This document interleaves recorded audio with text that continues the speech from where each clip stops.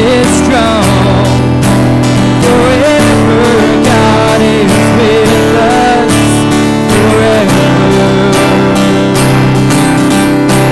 Forever God is faithful.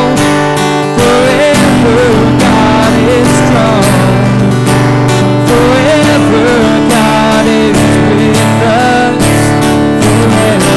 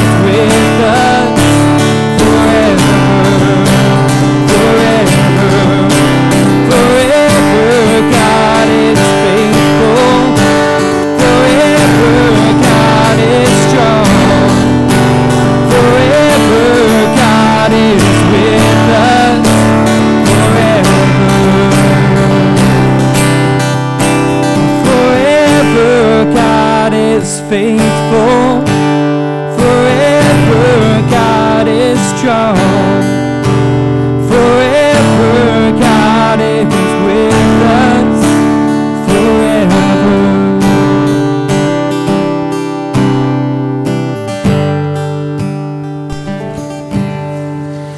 Good morning, everybody. Ooh, it's really loud. Good to be together this morning. Welcome to everyone that's here. Welcome to everybody watching at home. We're glad to be able to come together this morning and worship together, and just to remember God's presence. Well, we talk about that in our message, and why Kel, I think, chose to sing about that, but just remembering that we are in God's presence. We're in God's presence all the time as his believers, but then I think especially as we come together as his people, as the temple of God, that we are in the presence of God. And so let's just remember that and take that seriously this morning, and just how amazing that is, and how wonderful that is, and how meaningful that is as well. So just encourage you on that. A couple of announcements. The first one is that Stephen let me know this morning that he's not feeling well, so there will be no youth group tonight. And then the second one is that next week, as I shared last week, next Sunday at 7 p.m., we'll be having a community prayer service. It'll be hosted at Christ the King in Blaine, which is the old Peace Arch Assembly of God building, if you're not sure where that's at. So I'd encourage you all to come out to that and be a part of that. If you don't feel like you can come out to that and be a part, I encourage you just to be taking that hour at home from 7 to 8 to be praying together. This is something that we as pastors, we meet together and pray weekly, and we just had a heart to be able to come together as our churches. We did an event in October where we did that every week, and we'd like to make this more of a regular thing. We're going to start off quarterly and just kind of see how it goes and grows from there, but just to be coming together as the church of Blaine and Birch Bay and praying together and just being together united. So I encourage you guys to be a part of that. Other than that, let's just open with a word of prayer, and then we'll move back into our singing of worship time. God, we thank you for your goodness to us. God, we thank you that as we gather together, that we are your temple, that your presence is here with us. And God, that by your Holy Spirit, God, I don't think that just means that as we are in this building together, that your presence is with us. But as we gather as your church, as people are meeting together in their homes and watching the service together, as people just from their homes by themselves, but we are part of the same body, as we come together and we just focus on you together, as we worship together, we are in your presence together as your church, God. May we just be mindful of that, and may we just be reaching out to one another and making sure that that presence that we have is shared amongst us as a church, God. Just continue to help us to navigate this time, to love one another well through this time, and to love the world through this time, God. We thank you for your love and your presence in our lives. In Jesus' name, amen.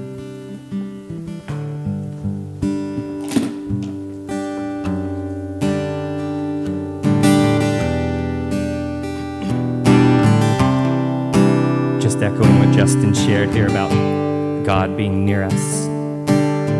Just as we sing this next song about Christ being all around us, it's just kind of a reminder that God is always around us. And when we sing these things and we cry out to Him to be around us in our hearts and to be our strength and to be our eyes, to be in us and around us in all of the circumstances where we're joyful and where we're struggling, we're asking Him to help us to realize that He is there and to help us to see Him and to invite Him into those places where we're not letting Him take control. And so let's just call upon the Lord and just be encouraged that He's saying, yes, I'm here with you and I love you and I'm strong and I'll take care of you. So let's just sing and praise Him this morning.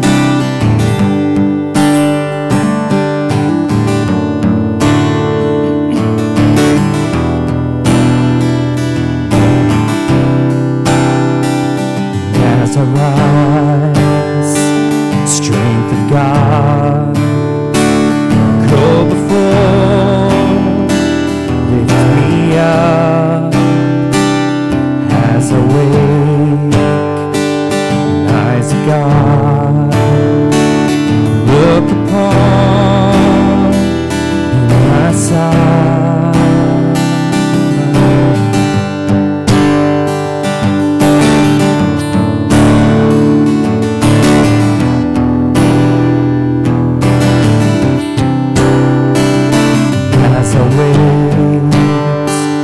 Heart of God, satisfied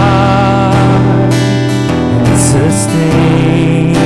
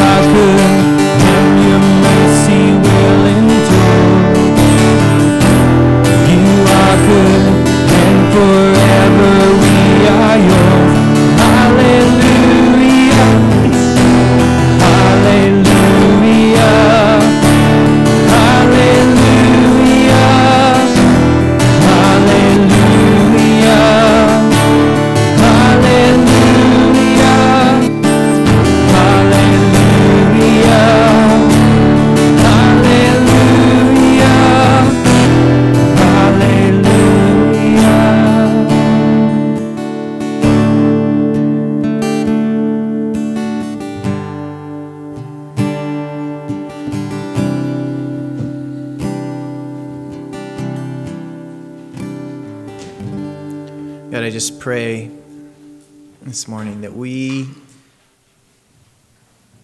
would just rest in that goodness, God, that we would know that you are good. God, there are many things going on in our church, in our lives, in our world that can make us lose sight of that. But God, may we know the truth. May we hold on to that. May we walk in the light of your goodness. May we proclaim it and rejoice in it. May we proclaim it to the world around us, God, that you are good. You are for us. God, may we just be willing to show what good is, to not let the world or the culture define good and evil, but to listen to what you say and to stand for that.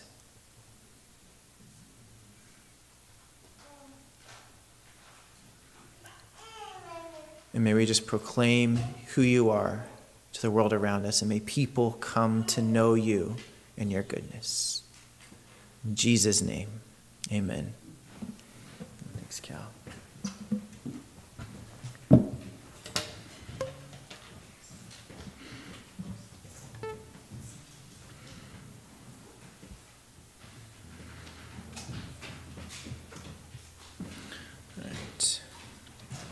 If you'd like to worship by giving, you can do that at bcfgiving.churchcenter.com.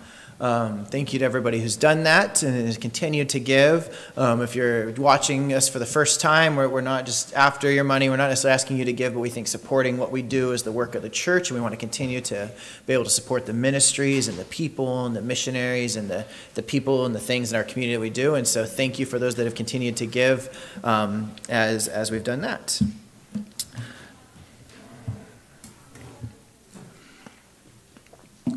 Let's go ahead and move into our sermon time. So we're going through Philippians. Continue to go through Philippians today. I got a lot of feedback as we were in the Advent season, and we'd have videos from different people in the church, just as we haven't been able to connect the same way and have everybody gathered together, and there's people we missed, just got a lot of feedback how good it was to be able to see people and at the Christmas Eve service. So not sure we're going to be able to do this every week, if that'll be realistic to do or not, but decided to try to start having some people read our scripture that we're going to be looking on each week, and so everybody can welcome Teresa this morning. So. Hi, church family.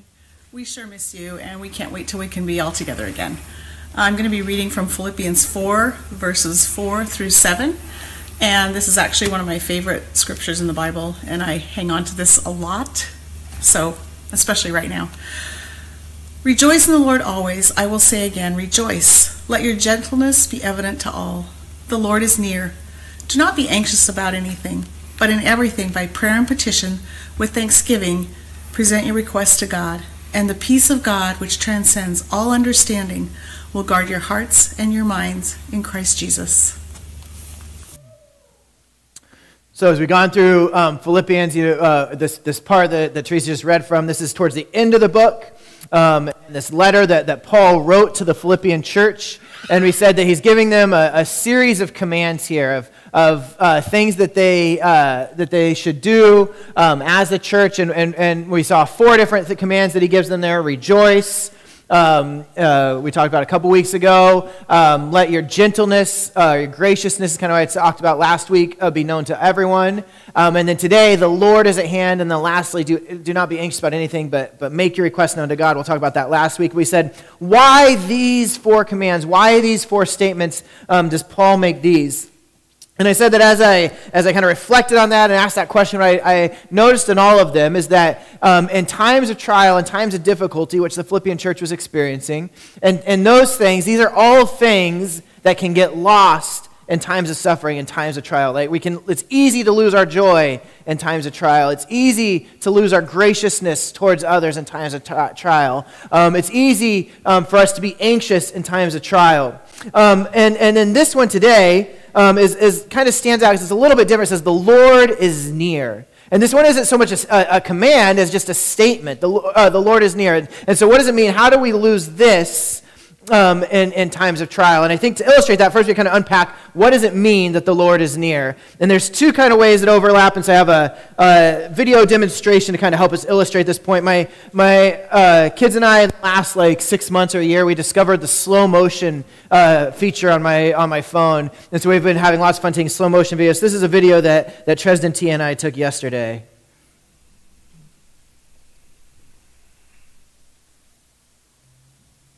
If you hear that growling, it's not an animal, that's just my voice.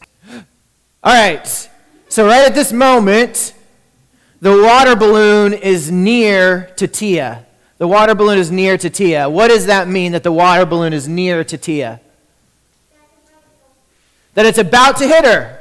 So it's near to Tia, and that it's about to hit her. Is there any other ways that the water balloon is near to Tia?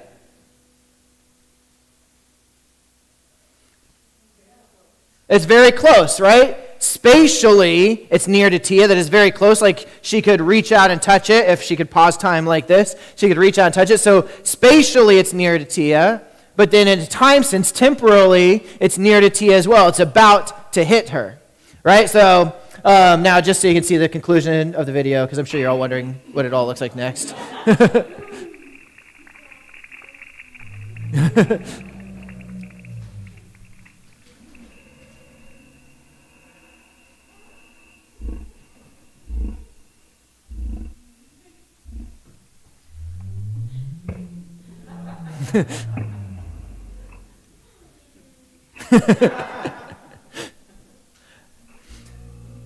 All right. So he said the water balloon is near to Tia. I should say too. Tia's not here in the building this morning, but she's watching at home. So thank you to Tia for being willing to get hit with a water balloon in 39-degree weather, just for a sermon illustration. So yeah, and thank you for Tresden to be willing to throw a water balloon at your sister in 39-degree weather. Yeah, so the balloon is near to Tia in two ways. There's the spatial way and the temporal way, the spatial way and the time way. So when we say that the Lord is near, when Paul says the Lord is near, is that a spatial thing or a time thing? Both, right? It's both. As Christians, what we believe as Christians is that God made the world good, that he made it so that we would be in his presence as his creation, that we would partner with him in stewarding and creation, but that sin entered the world and it broke our relationship with him, it broke our relationship with another, it broke our relationship with creation, but that in the person of Jesus, that God came to be with us, came to be near to us in his person, and to bring and establish his kingdom where he would restore things to the way that they were supposed to be. Excuse me. And so he's near. He was near to us and his person. He was near to us as he brought the kingdom. Remember this kind of the same word in Greek that he uses when he says, repent, the kingdom of heaven is near. He's near to us in his presence. But also we believe that he died and he rose again to be able to usher in that new creation. And so he's near to us and that we experience his kingdom now, that we experience him by his Holy Spirit now. But we also anticipate his return, that is near as well. And so sometimes when you read commentaries on Philippians, people debate what Paul means by this. But I think Paul means both these things at once. And I think both of them speak to us. And so kids, on your sermon notes there, like one of your questions was, what does it mean that he's near? It means that he's near both in his presence to us and that he is going to return to us soon. And this is our hope that we have as Christians. But by the same token, we know that God is near us as we walk through life. That he leads and he guides us, he comforts us. And so we have to remember this as Christians because this is an easy thing for us to lose. In the same way that we can lose our joy or that we can lose our graciousness or we can become anxious, we can also lose this hope that we have that the Lord is near, that he is present in our lives, that he is about to return and to restore his kingdom. We can lose sight of those things. We can lose the hope that we have as Christians. And so Paul says this to us because it speaks to us, right? Even in our situation, as we continue to experience all that's going on in the world politically around us, we remember that the Lord is near. As we continue to struggle through the pandemic and the effects of that, we remember that the Lord is near. As we wrestle with all the conflict that's in our world because of some of those things, we remember that the Lord is near. As we feel loneliness or sadness or depression, as we struggle with sickness or disease or fear, as we struggle with sin in our lives and our own decisions, we remember that the Lord is near. We don't lose sight of that hope that we have in Christ. And so what I want to look at today is we're just going to look at these in Greek, they're just three little words, these three little words and what it means to keep that hope and what Paul is saying to the Philippian church and by extension to us as well. And so what does it mean that the Lord is near us? So going all the way back to Psalm 34, we always talk about like God in the Old Testament as the angry, vengeful, whatever God, but God is a God of love all the way through. And we have one of the most beautiful things to talk about the nearness of God. It comes from the Old Testament, from the book of Psalms. It says, the Lord Yahweh is near to the brokenhearted and saves the crushed in spirit. Right? So a characteristic of God that we see all throughout Scripture, from the beginning to the end, and even that, he just talked about our hope as Christians, is that God desired to be near people and that sin messed up and ruined that relationship, but God desires to be with his people. And so the first hope that we have, that Paul is reminding the Philippians of, is that God is with us. God is with us. Right? That's what we celebrate at Christmas time, Emmanuel, God with us. God is with us. It doesn't always feel like God is with us. Right? When things aren't going the way we want, we can feel abandoned. We can feel alone. We can be questioning God's presence in our lives. But what Scripture reminds us, what the incarnation, the coming of Jesus reminds us, that what the cross reminds us, is that God is with us. He has not abandoned us. He has not left us. Even when we feel alone, we are not alone because he is walking with us. And we say, well, God, if he's there, then why isn't he responding? I have these issues, I have these problems, I have these difficulties, I see the evil and things in the world around me. If God is with us, then why isn't he responding? So if you don't know, we homeschool our children, and sometimes our kids have a math problem, and it's difficult, it's challenging, it's too hard for them. And when that happens, they look at us and they say, "Oh, Mom and Dad, thank you guys for teaching me and for challenging me and encouraging me to do something that's too hard for me. I really appreciate all that you do for us as parents. I'm going to work hard and solve this problem." Right? No, that's not what my kids do. Right? I won't call any of them out by name, but we'll get the, "Oh, this is too hard. I can't do this. Oh, just tell me the answer." Right? Parents, even if you don't homeschool, a lot of you experienced homeschooling for the first time this year. You ever get your kids crying out to you, "Just tell me the answer." Now, would I be a good dad? Would I be helping them if I just tell them the answer to the math problem? No, why not?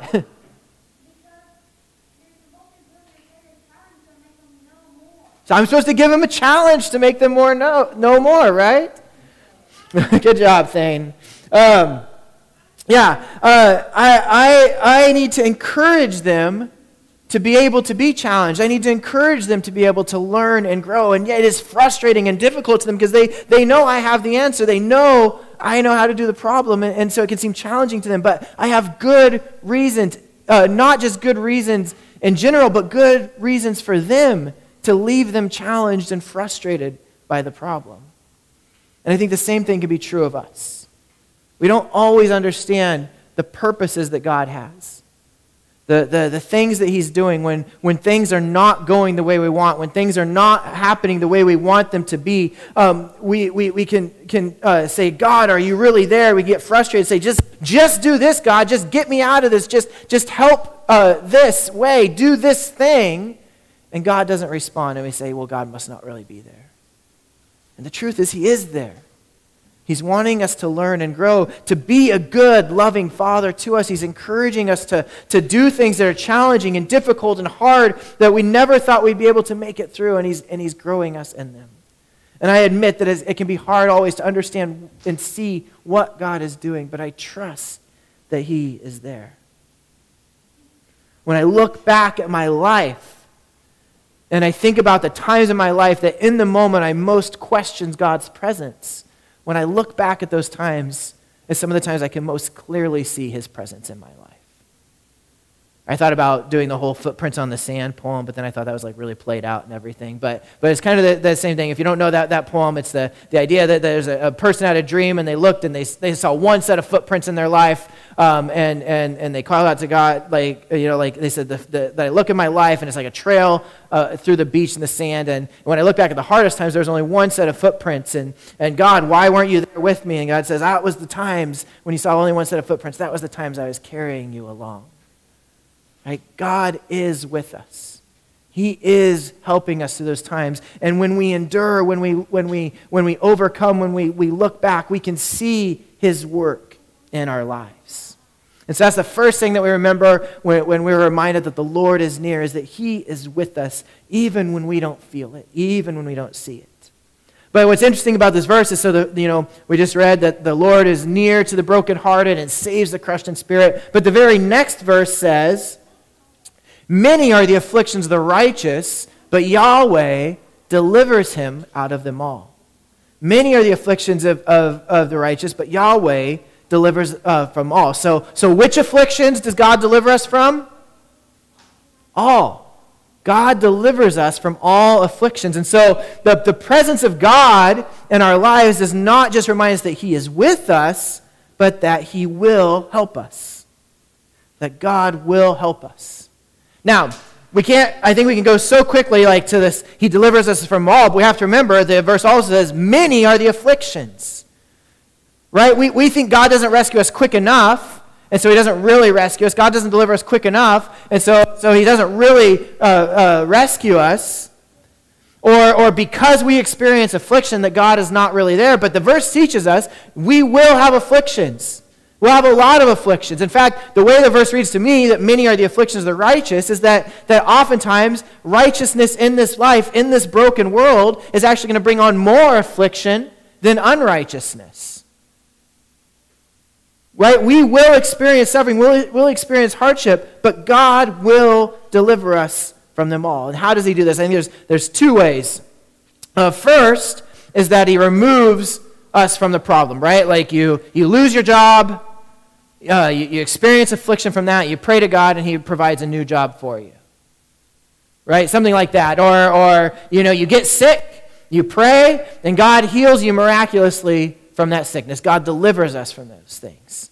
And those are easy to see. But what about the times that you don't get a new job and you lose your house?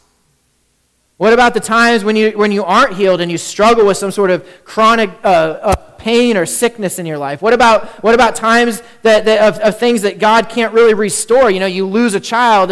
God may give you another child, but that doesn't make up for the loss that you've suffered and the grief that you've had in your life. So what about those times? How does God deliver us from those? If he delivers us from all afflictions, does he deliver us from those things as well?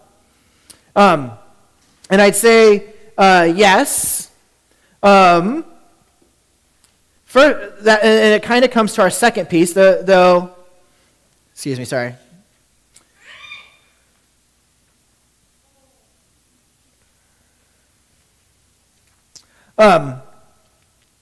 There's a second way that God delivers us as well, and that is that he changes our outlook on those things. Right? That he changes our outlook on those things. Is that by having our perspective soaked in the mind of God, that as we bring these things to him in prayer, which we're going to talk about next week, as we do that even that affliction that we felt, that we can be delivered from that affliction by seeing that God accomplishes something more in it. One of my favorite verses, I use it often, but it's such a good verse when it comes to this idea of suffering, is this, that Paul says that our present troubles are small and won't last very long, yet they produce for us a glory that vastly outweighs them and will last forever. I meant to use a different translation, but I actually use this one. Because actually, another translation about it says, this light momentary affliction is preparing us for an eternal weight of glory. That what the perspective we gain when we have an eternal perspective, when we don't lose our hope, when we recognize that the Lord is near, that he has an eternal kingdom that he's preparing us for and that we get to be a part of, is that the suffering and the things that we experience in this world are light. They're momentary. They seem difficult. They seem challenging to us. They seem lasting long for us. But in compared to what awaits us and the length of eternity, these things are light. And not only are they light, but they are preparing us for that. The wonder and the glory of the kingdom to come is going to be greater when we realize the brokenness of this world. Right? If everything were just hunky-dory in this world, if God just immediately delivered us out from anything and never let us experience affliction, we wouldn't really understand the greatness of the kingdom that is to come. And so even as we suffer, even as we struggle, we are able to with eternal mindsets, have our perspective change. God delivers us from those troubles because of the hope that we have. And when I say hope is something that we know and we look forward to, not something like we use in the sense of, I hope this happens, but the hope that we have that we look forward to, that it helps to change our perspective. And so we're delivered from a mindset where we're consumed by grief, consumed by suffering, and we're able to shift our thinking to God. Right? And then by the same token, I don't want to make light of anybody's suffering or trials, but we are delivered from all of them. Like at some point, even if you have a chronic disease where you're suffering in this life, even if you have the grief of death or loss in this life is not forever, and eternity is. Right? We will be delivered from this. And as God's people, we will experience his goodness forever. We'll experience a place where there's no more, where he wipes away every tear from our eyes. Where death has been defeated and overcome. He will deliver us from this place and from this suffering that we experience now.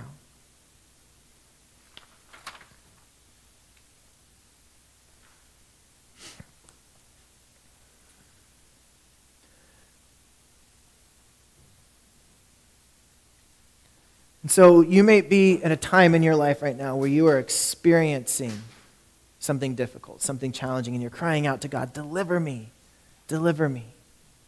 And his answer to you, it might be to miraculously provide something, to miraculously deliver you from a situation, but it might just be simple of simply him turning your mind to his, helping you to see things from an eternal perspective, to teach you what he's doing or growing, or just to teach you the humility and obedience of being able to submit to his sovereignty and his goodness, even when you don't understand what is going on. But he is delivering you. And so that's the hope that we have in his nearness in our lives, his physical presence in a sense with us, his nearness to us in that way. What about the nearness of his return?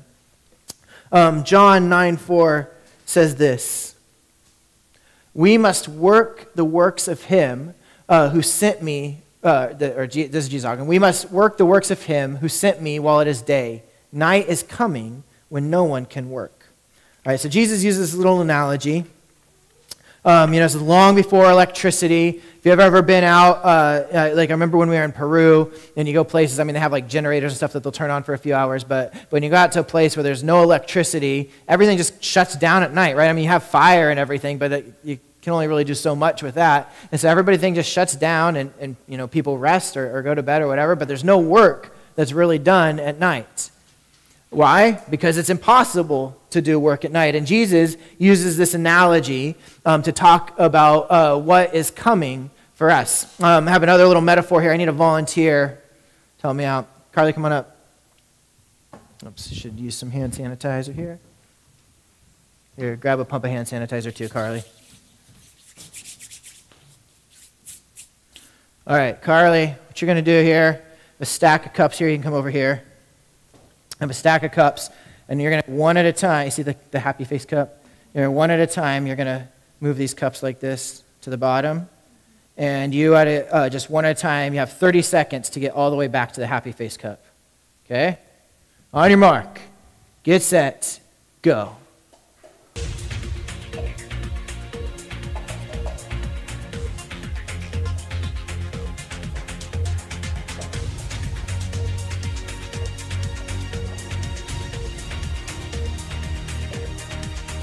15 seconds.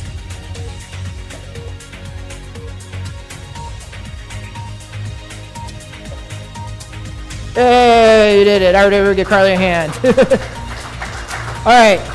So Carly, would this have been a difficult thing to do if you had all day? No, it was a little bit challenging with only 30 seconds. Yeah, right? When the time is short, is a little bit harder, right? If you had all day to do it, you can move one cup and then you can go do something else. You go play or something like that. You can go ahead and go sit down, Carly. Thank you. But you can go play. You go do something else. But when the time is short, you have to be focused on what it is that you're doing, right? This is what Jesus is getting at. When time is short, you have to be able to use your time wisely. You guys know I like football, and I get so frustrated sometimes. You're watching. Have you ever watched a football game and the team has like 2 minutes left, and you see guys, they're down by a touchdown and they're just kind of walking up to the line. It's like, no, you got to get going, right? Well, they walk up to the line the rest of the game, and I don't get frustrated, but I get frustrated then because when the time is short, you have to use that time differently. You have to be better with that time. I remember when I was a kid, I would be at home, and my mom might give me chores. Like I remember, like one time actually, I had very specifically, I had to water the lawn and everything. I had to clean up and water the lawn, and so she went and left for the day. And instead of doing my chores right away, I started playing video games or just hanging out. I don't remember what all I did, but probably playing video games for a lot of it. And then it got to be, she's gonna be home at 5:30, and it got to be 5:20, and I hadn't done all my chores. And so I start frantically trying to do everything, go out to the lawn and sprinkle the hose over it really quick like that and everything. And everything. Why did I do that? Because I didn't want my mom to know that I'd been playing video games all day. And so I did a very poor job in all the things I really should have been doing so I could focus on the things that just entertained me, the things that didn't really matter, that weren't important to do. I think you can see that where this analogy is going, right, is that we have to recognize that our time here is short. Jesus is near. Jesus is near. We don't know when his return will be, but I have more to say about that in a second. But our time is short, and so we have to be able to use our time wisely. Right? Think about the things that you do in your life. Think about what you spend your energy on, your money on, what you focus your time and your mind on. If Jesus were to return tomorrow, how would you feel about these things? Now, my mom is not going to return home and say, "Oh, you didn't water lawn, you didn't do the dishes. Okay, out of my house." Right? We're not talking here about earning our way into eternity. Jesus paid the price for us to be in eternity. But when he comes back, what's he going to find you doing? Are you going to be ashamed, or are you going to be pleased with that? Now, some people say, well, Paul wrote this 2,000 years ago, and Jesus still hasn't returned. And I do think that Paul, if you had told Paul, actually in 2,000 years, Jesus still isn't going to have returned, Paul would have been surprised by that. I think he was expecting more. But I also don't think it's untrue for us to say that Jesus is near, speaking of his return. And the reason I say that is, so in a week and a half, I'll be 39. So probably about halfway through my life, give or take. And when I think about that, I don't think that 39 years is very much time. Right? The time I have left is not very much time. Right? Even the youngest people in this room, like Bo crawling around over there, has statistically probably 70 or 80 years left.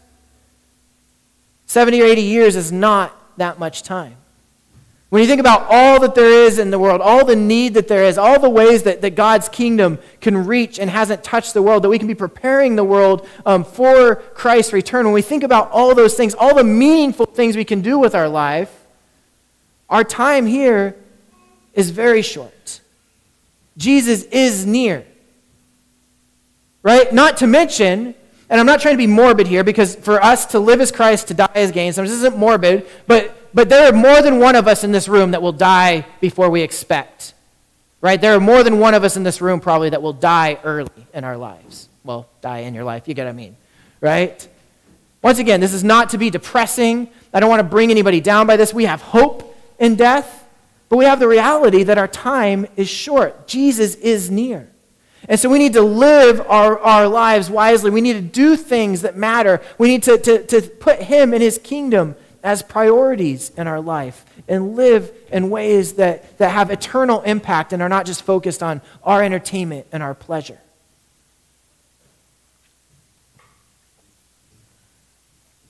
So that's the first thing we see when we talk about his return. The second thing that we talk about is that we have a hope in his return that Jesus will make all things right. We have a hope that Jesus will make all things right. And this impacts us in a couple ways. One is that we don't have to obsess over making things all right. Now we have to balance that we do work for his kingdom, but what I really mean by that is that when I am wronged, I don't have to obsess over getting revenge, making sure that justice happens to me, because I trust that the Lord will repay, that Jesus will come and he will set things right, that the ways I've been wronged, I can let go and release those things because he will make those things right. Right? Also, it affects how we look at the world around us, that we trust him and his goodness. So, apparently I'm not listening to my own message because later today I'm going to be watching a football game. As you guys know, I'm a Chiefs fan. And the Chiefs later today are playing in the AFC Championship game to go to the Super Bowl. And I'm going to watch it. And they actually were in this game last year. They were in the AFC Championship game, and they won it last year. Now, if I were to, I'm not going to do this, but if I were to go home and I was going to, okay, I'm going to watch last year's game, and then I'm going to watch this year's game, how would I watch those two games differently? What would be different about what I'm feeling or thinking during those two games? I know the ending, right? So last year in their game, they actually go down 10-0 at the very beginning of the game. When I watched it live last year, I was like, I don't know about this. I don't know if they're going to win. If I watched it now, would I have that feeling? No. In fact, when I watched them go down 10-0, if I were to watch that game again now, and I watched them go down 10-0, in some ways it was almost excites me even more because of the greater accomplishment. Hey, they're down 10-0, but they're going to come back and they're going to win this thing.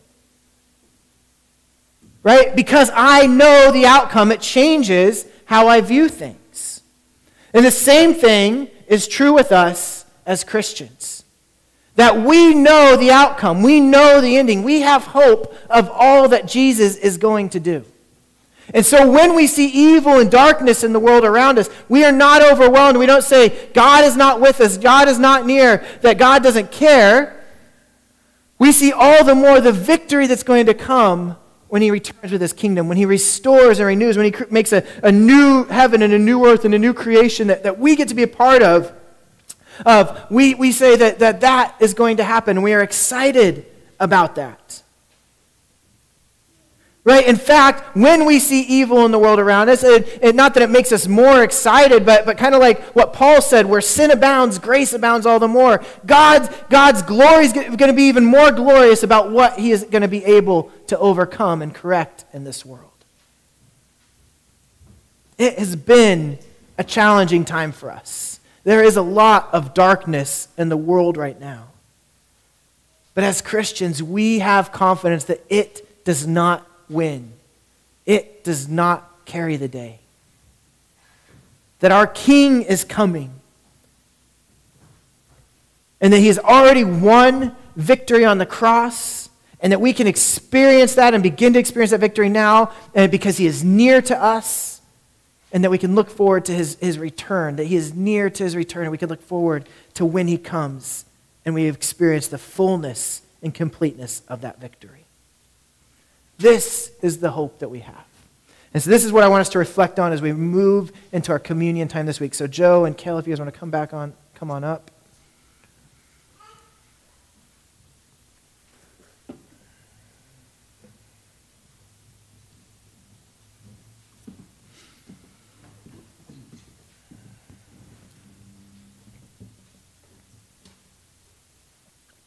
So you can come and one person from each group here come and get communion elements for everybody in your group. There's prepackaged little cups that have a wafer and a juice in it. So come on up and take those back to your seat, and then we'll hold them and we'll take them together.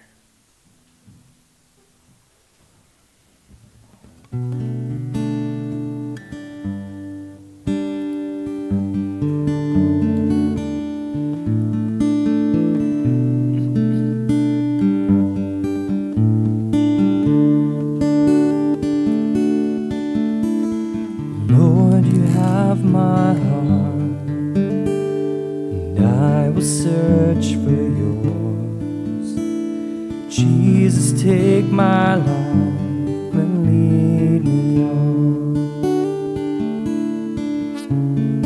Lord, you have my heart, and I will search for yours. Let me be to you a sacrifice, and I will praise you, Lord, and I will sing of love come down,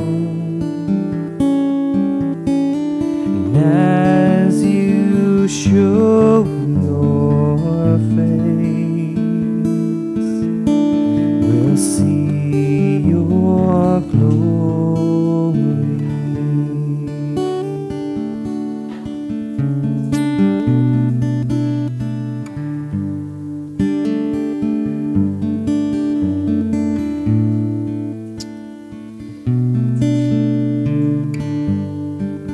The Lord is near.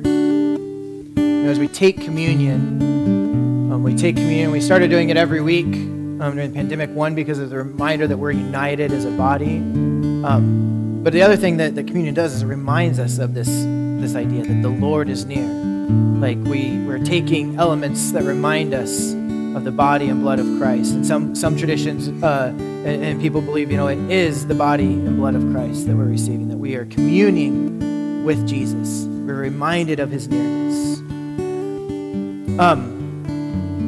And this phrase, the Lord is near, why does Paul say it here? Is it's a command, it's a comfort, and it's an exhortation. It's a comfort and it's an exhortation. What do I mean by that? It's a comfort in that Jesus gave his life. He died so that we could be in the presence of God again, so we could experience his presence. And I think that Paul writes this to the church because in any situation that you are facing in your life, anything that we are going through, any trial or difficulty, the Lord is near speaks to that. It's a little different than what we usually do. What I want you to do right now, I want you to close your eyes, and I want you to picture and think of what are you facing right now? What difficulty, what trial are you facing right now? And I want you to just think of that, and then I want you just to say and remind yourself, the Lord is near, and then take your bread and just think of the comfort that comes in whatever that situation is, of knowing that God is with you in that.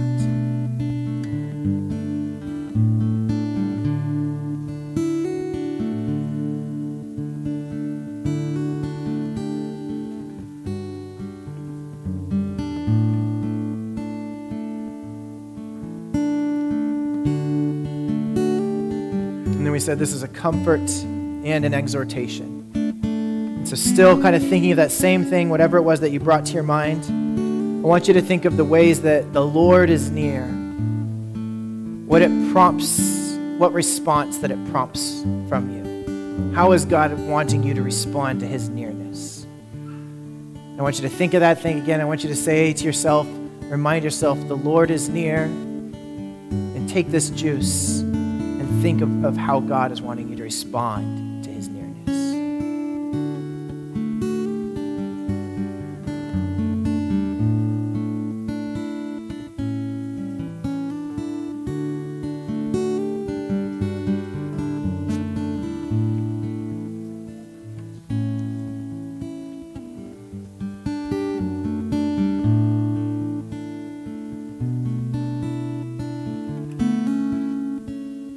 So God, we thank you for the comfort of your nearness. God, that in trial, even in temptation, even times that we feel shame or condemnation, God, when we feel fear, when we feel uncertainty about life, when we're hurting and suffering and sad, that you gave your life and comfort us with your presence. May we remember that the Lord is near. And God, you are encouraging a response in us today, God, whether it's just trust and submission to you, whether it's an actual action of going out and doing something in response to your nearness, whether it's facing sin in our lives, boldly being led by your Spirit. Whatever it is, you are saying to us today, the Lord is near. And so may we be reminded of that, and may we not lose sight of that hope, God. It's your nearness that helps us to keep our joy. It's your nearness that helps us to continue to be gracious to everyone. It's your nearness that allows us to come to you and make our requests to you and experience the peace of you. May we not lose sight of the hope that we have of your nearness to us, both in our lives and in the coming in your return.